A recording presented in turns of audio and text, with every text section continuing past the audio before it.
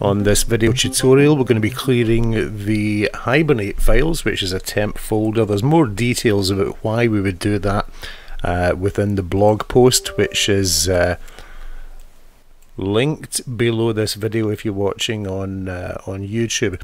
Okay, first things first, command prompt admin. So we right click on the start menu, command prompt admin, and the command, I'll move that up just a touch because we're going to be inserting the command down here for you as well to take a note of. Okay, power configuration, so power cfg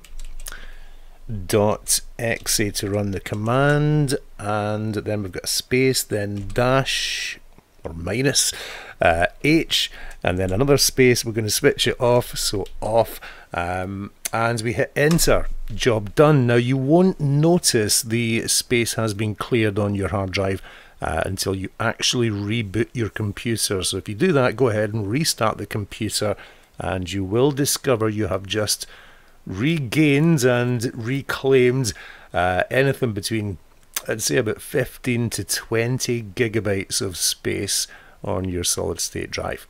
Always worth mentioning as well, before making any of these kind of changes, make a system restore point before you start. So we're doing this video kind of back to front. Right click on the start menu, system, and system protection, and in here we want to hit create to recreate a restore point. Call it anything at all you want, and do this before you make the changes. So we've done this video back to front, but of course you're more likely to know how to do a restore point manually anyway, but that's how things are done. So there we go, you hit create and you do that before you make any changes. That way, if anything goes wrong, you can roll back to a previous time.